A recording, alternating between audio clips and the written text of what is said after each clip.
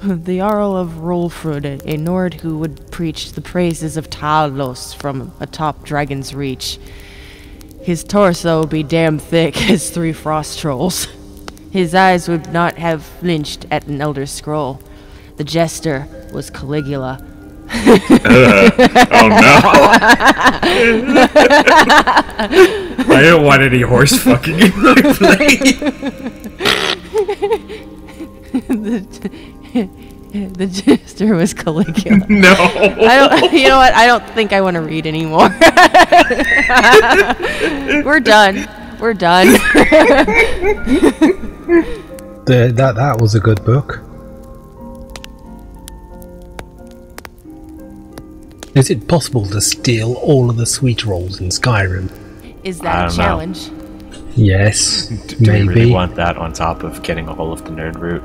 Oh yeah, good point. I mean, we have limited backpack space, so... That reminds me. You know when people sort of panic about saying, oh, what would you do if you, like, you know, went back in time and met yourself? And then people will go, no, you can't touch yourself if you go back in time and touch yourself. Not I'm really. gonna touch myself so much. Do it.